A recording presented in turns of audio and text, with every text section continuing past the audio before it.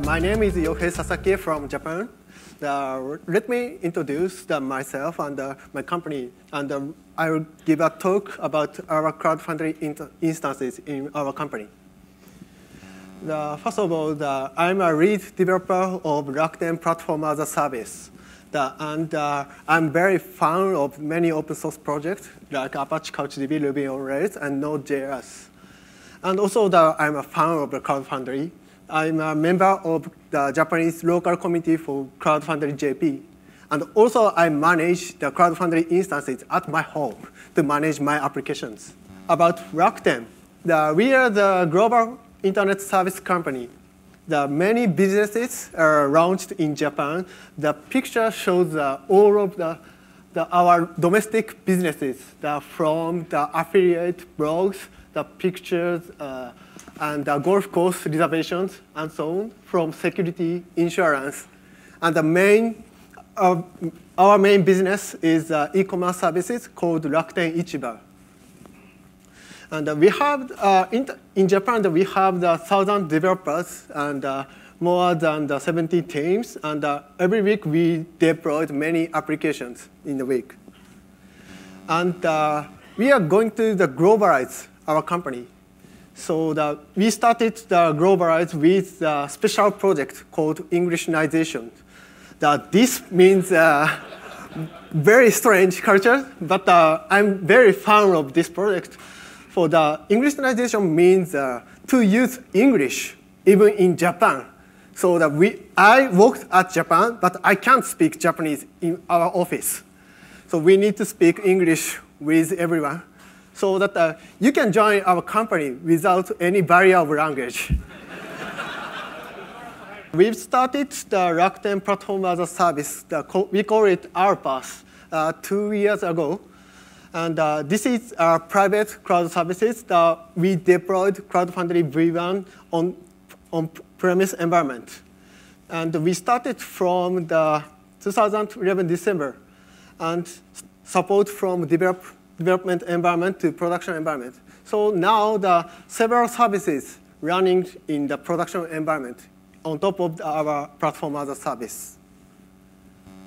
And why we choose Cloud Foundry?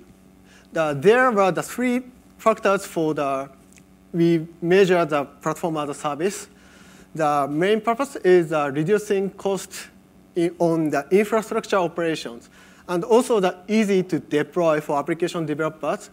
And moreover, our business expands to global. We need to deploy applications not only in Japan, but also in Europe, America, so on. So that we need to provide the transparency on the infrastructure, because infrastructure pattern is different in Japan and Europe, so that a bit difficult to have the same infrastructure. So providing the RPaaS for the purpose for the infrastructure transparency. So as a result, we have a big change. Our traditional development process is on left side. The developer asks the infrastructure team to build the servers, make our VMs, and install middlewares, and so on, configure the load balancers, and so on. So there are a lot of the workflows in our company. But after we introduced the RPaaS with Cloud Foundry, the developer just say push his applications. So we provide the RPaaS command, like the CF command. The developer uses the RPaaS push to deploy their applications. So some of the developers integrate the command line tool with their Jenkins, so that everything in the development process is automated to the deployment. As a result, from actual users, they save the infrastructure operation cost, reducing the 90%. So this was a big change for us. So I recommend all of infrastructure team to use Cloud Foundry to reduce such a cost. And also the most benefit is not only for application developers, but also for us, the infrastructure engineers, to develop the new things for infrastructures. And we are still on the Cloud Foundry V1 system. There is historical reasons for that. The middle line is a CF V1 line, and the top is a CF V2 lines, and the bottom is our RPaaS lines. At first, we started to integrate our authentication system to our RPaaS so that we integrate it with Atlassian Cloud. And next, we are integrating our logging infrastructure on top of Fluentd so that we need to make a governance for the loggings for e-commerce. And also that we support to provide the Redis cluster with using Sentinels, and also integrate with ClusterX. This is a MySQL compatible appliance software. Practices I recommend who started use Cloud Foundry. As we did, use the Cloud Foundry as a kernel, not the full stack software.